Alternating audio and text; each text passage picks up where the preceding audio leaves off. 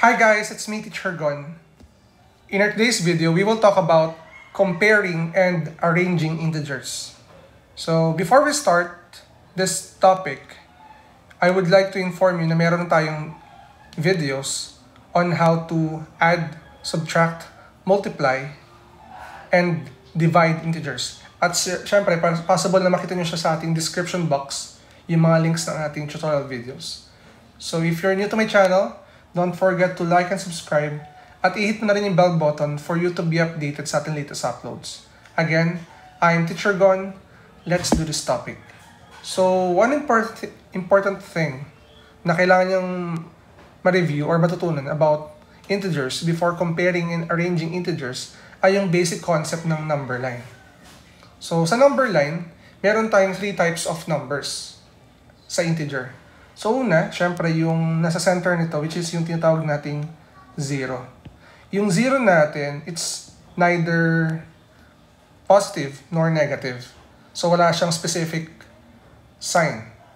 And yung numbers naman, sa left side ng 0, these are the numbers na tinatawag nating negative numbers.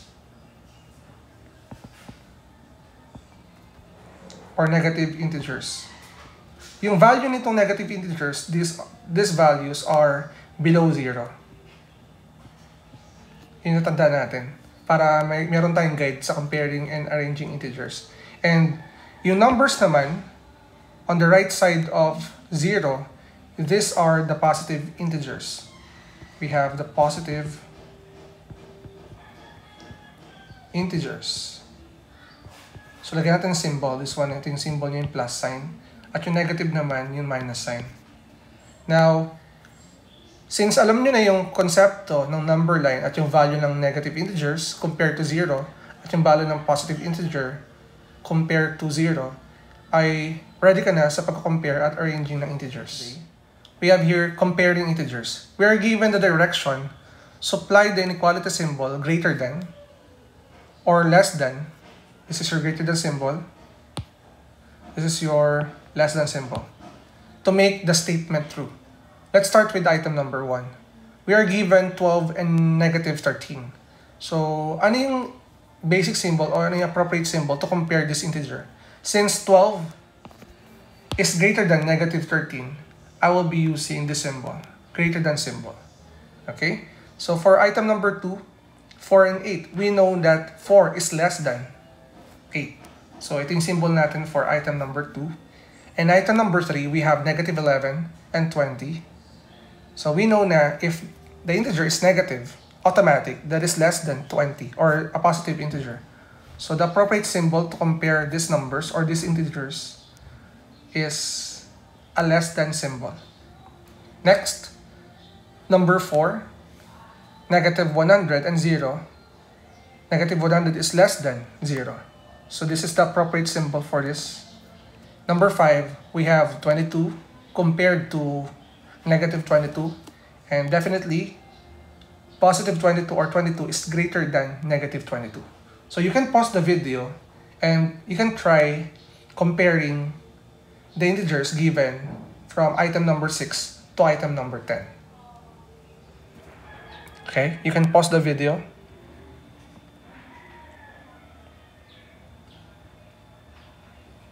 Okay, let's start comparing item number 6. 14 and negative 25. So the appropriate symbol for this is greater than, because 14 is greater than negative 25. Now, for number 7, negative 2 and 0, negative 2 is located at the left side of 0, automatic. Negative 2 is less than 0. Number 8, we have negative 5 and 3.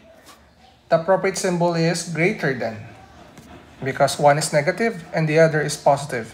For number 9, negative 10 and 30, so the appropriate symbol is less than.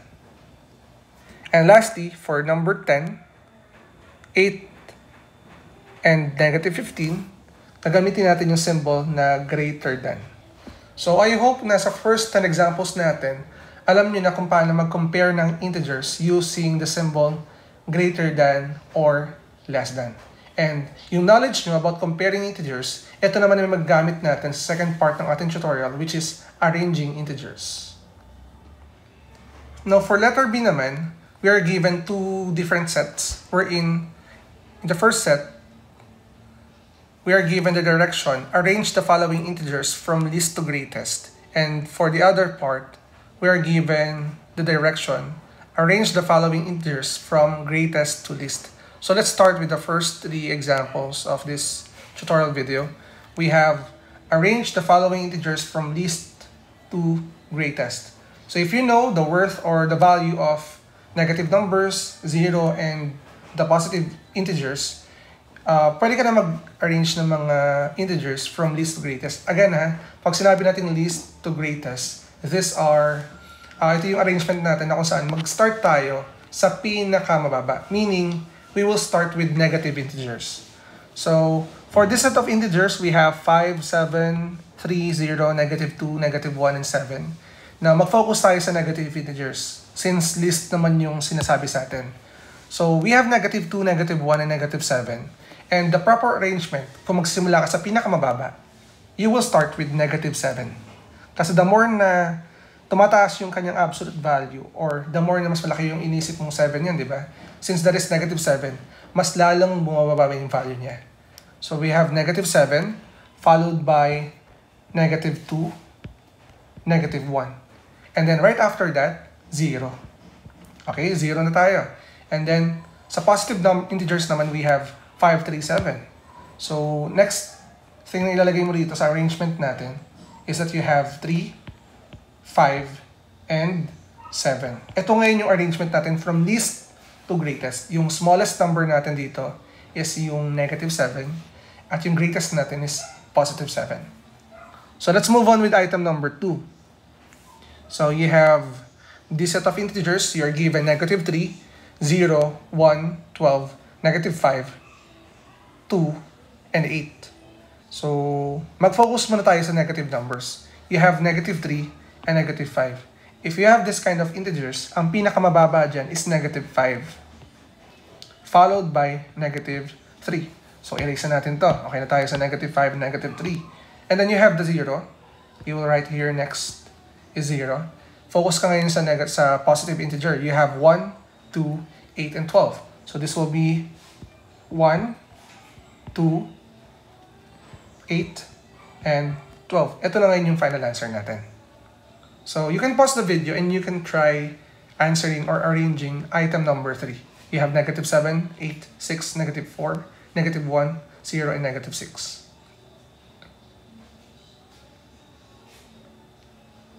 Okay, so for the arrangement of this, you have the first number or the first integer will be negative 7, negative 6, negative 4, negative 1. Followed by 0, 6, and 8. Okay, yan yung yung arrangement natin na tama for item number 3. Now let's move on with the second part in which we are asked to arrange these integers from greatest to least. You have 5, negative 7, negative 3, 0, 2, 8, and negative 1. If meron kang ganitong klaseng direction, greatest, so mag-focus ka muna sa positive integers. So focus ka muna sa 2, 5, 8. So ang mauna natin is 8, followed by 5, 2. Saka natin lalagay sa 0. Then for the negative integers naman, mag-start ka sa negative 1. Yan, negative 1, negative 3, followed by negative 7. That is the answer for item number 4. Now for item number 5, same rule, greatest to least, mag-focus ka sa positive integer, meron ka ngayon ditong 3 and 8. So, unang may lagay dito yung 8, followed by 3. Next natin is 0. Tapos, sa negative integers naman, you have negative 1, negative 4, negative 2, negative 13. Unahin mo sa negative 1, followed by negative 2. Next is negative 4, and negative 13. Okay? Yun yung tamang arrangement natin for item number 4. Now, let's move on with item number 6. You have 20, 1, 6, 0, negative 4, negative 23, and negative 42. Same rule, since greatest to least, mag-focus ka sa positive integers, which is 1, 6, 20. So you have here the first integer, which is 20, followed by 6 and 1. Okay? And then after ng positive integers, syempre meron kang 0. Okay? Followed by your negative integers, uunahin mo ngayon. Ito, tama na nga yung arrangement niya eh. Ay, hindi. Ito lang pala sa positive ang hindi. So you have negative 4, negative 23, and negative 42. Ito ngayon yung final arrangement natin for item number 6. So, I hope na natuto kayo kung paano mag-compare ng integers at kung paano mag-arrange ng integers from greatest to least and from least to greatest. So, if you're new to my channel, don't forget to like and subscribe at i-hit na rin yung bell button for you to be updated sa ating latest uploads. Again, I am Teacher Gon. Maraming salamat.